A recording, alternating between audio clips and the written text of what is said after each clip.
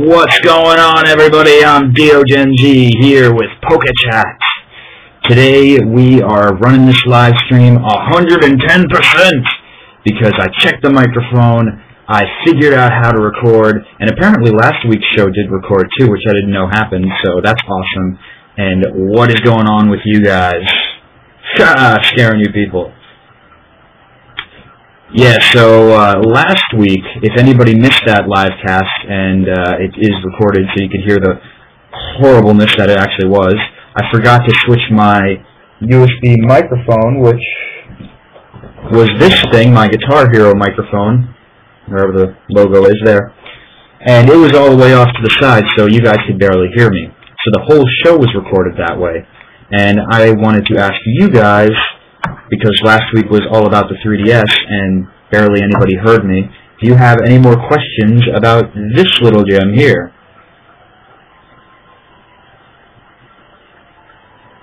Yes, comrades, I've heard of Lapis lupus, but I don't know how you find it, Lapis lazuli.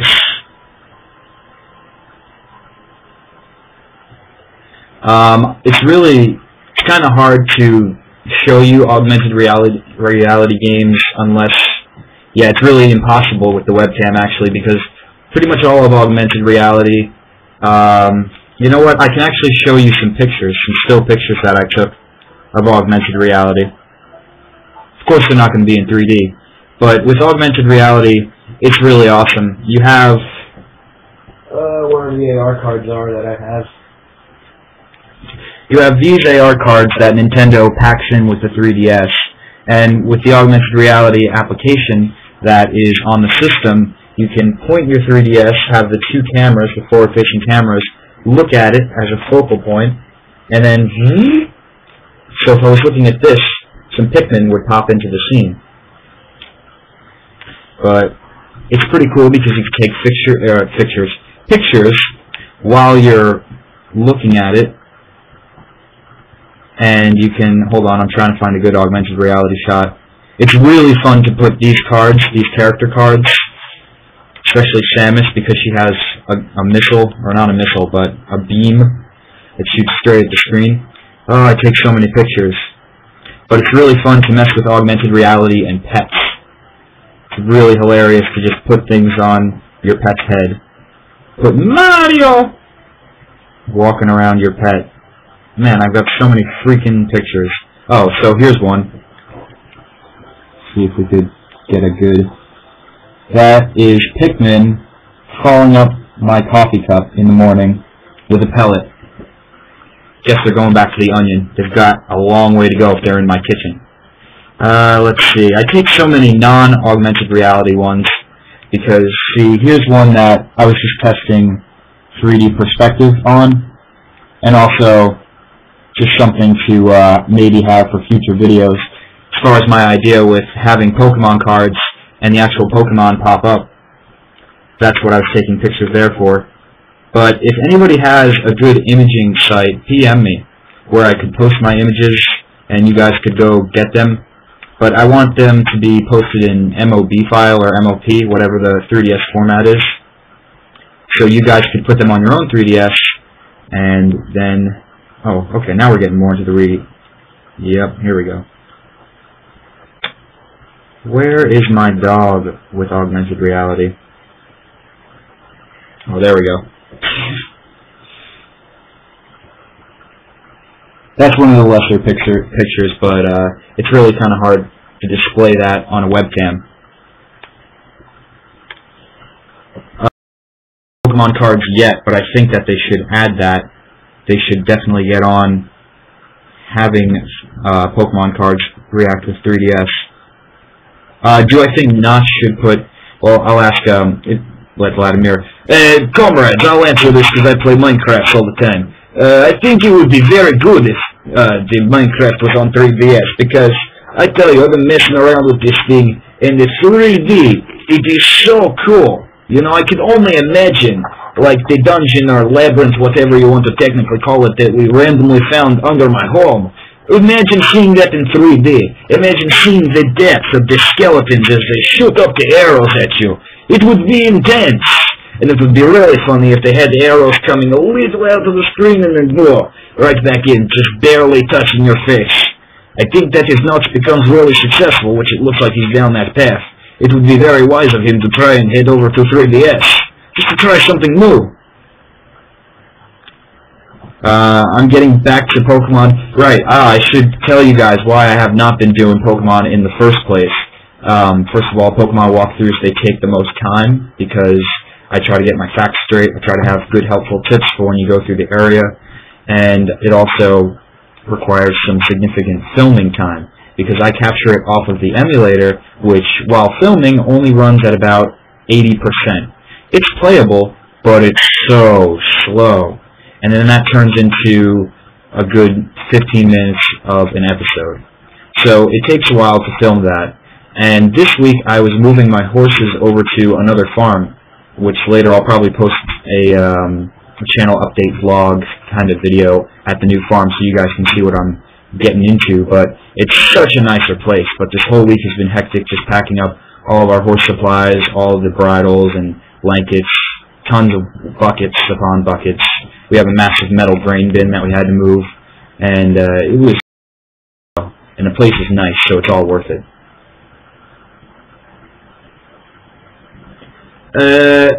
I don't know if he's going to do Conduit 2. Comrade, we have not even finished Epic Mickey yet. When the Pokemon... No, when it's shiny on the ranch, it just means that it's at level 100. That's all. I think that, yeah, I do believe that shiny Pokemon, if you put them on the ranch, you can actually see their different coloration. Yes, I remember you, Manny.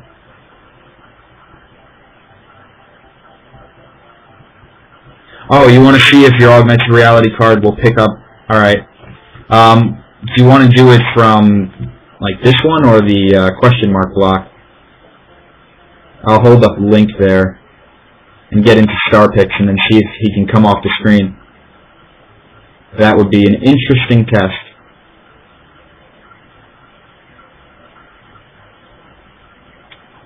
If you're going to do it.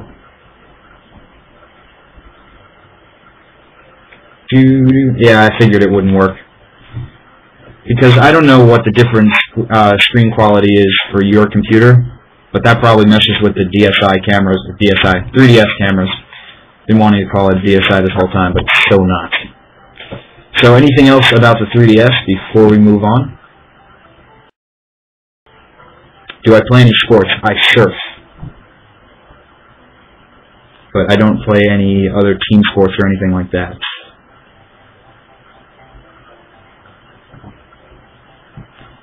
Yeah, I can play DS Lite games, because, really, I just had my DS cartridges around here somewhere. Oh, here's one.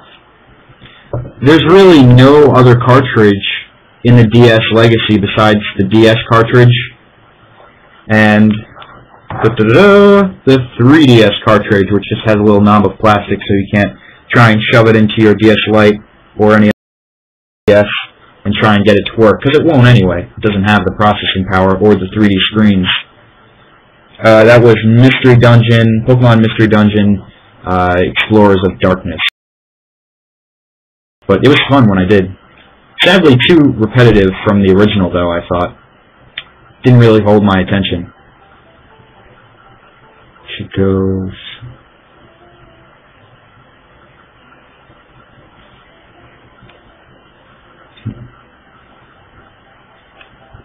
So yeah, about the DS games, there are no other cartridges besides that. But that wraps it up for 3DS, so let's move on to something else. I got to try this week the PokeShifter. Man, the PokeShifter, that is fun. I think it's really addicting. At first I thought it was going to be very annoying to transfer all my hundreds and hundreds of Pokemon out of my DS cartridges, but now it's like I'm addicted to it. I feel like it's a kind of slot machine. First of all, I really liked the overlay of it. The overlay, the background, it looks like you're playing on a Pokemon Mini, which I have my Pokemon Mini around here somewhere. It was in one of my recent update videos, but I love that thing. I still play it today. So I thought that it was very cool that they decorated it in a way that it looked like not only is it just a mini game, but it's Pokemon Mini, sorta. An unlocked colorful version that you never played when you were younger. So I like that, and the mechanics of pulling your Pokemon, I don't mind using my touchscreen as much, as funny as that sounds, on my DSi now that I have the 3DS. Really, when it comes to any touchscreen-based game, I'm kind of sensitive about playing it, kind of like Phantom Hourglass or Spirit Tracks. Like, I got Phantom Hourglass, and I skipped Spirit Tracks because I knew it would be the same thing. The fact that I'll start off and I'll enjoy it, but just screeching that stylus around to do all sorts of moves and destroying the screen like that, I hate doing that. Yes, I did use the global link too. The global link was pretty cool. I only got to use it once, but it seems interesting. It's pretty functional, and I'm trying to see, does anybody know if that will work for restoring Black City or White Forest? I know that you have to go into the Entra link, but I think, yeah, I'm pretty sure that you have to link up to somebody else, but I think that is extremely limited. I mean, who here has gone to their Black or White City, or Forest, Black City, White Forest, and it's completely empty? So that's what mine is. Because you go to the Entra link every time you go to the Dream World to pick up your Pokemon. So I'm wondering if that sort of counts as going there. Yeah, and it's ridiculous because if that's the case, the only way to restore that area is if you have somebody else near you with the actual game. So you have to find somebody else in your neighborhood, hopefully, I mean, around here, I live amongst other farms, and sure, there are malls and tons of developments just around the corner, but I'm not going to go randomly asking, hey, do you have Pokemon? Do you have Pokemon? I need to get in the Entra link. I need to rebuild my Black City. So it's really ridiculous that you can't raise it up any other way than wireless. I don't know how to get the Minecraft music player, no, but I have seen discs. I think there were, what, 2 discs? A green disc, yellow, orange, I'm not sure, but I don't know how to make a record player. Yeah, you know, that was actually something that was kind of, you know, at a time I almost had to like Pokemon Underground. You know, I remember those days, people, they shunned Pokemon for whatever reason, but it was funny. You know, I think of Underground, and now I think back then, it was more of a sneaky Underground because I would basically swindle people by convincing them a card that was not rare was much better than it was. So basically, they traded me the card for, not just a card, but for a good story that I would spin them. Like, I remember for, it was a common unknown card for a shiny Venusaur, the original hologram. That was so cool, but I do remember you had to play under the radar. It didn't seem to be such a big deal in high school, though. Diamond, Pearl, and especially Heart Gold and Soul Silver, it kind of reminded everybody, oh yeah, this is what we liked back then when we were kids. There's no reason to hate it now. But I think that the video games do a lot for the series overall, and that sometimes the anime and card game can chop it down to being just kiddie-ish, but, you know, we have weekly podcasts, weekly live casts about it, so obviously there's some more mechanics that are much deeper.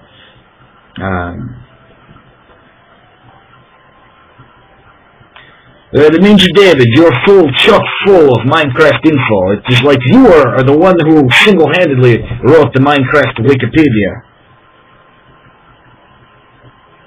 Yeah, I really want to record Wi-Fi battles again. It would be fun, but right now I'm buried under my own weight in walkthroughs.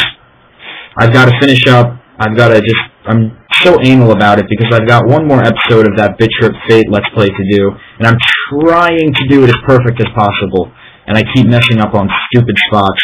But once that's done, you know, once that's completed, then we're going to get moving on to Poke Park Wii next week, and then Rumble also simultaneously.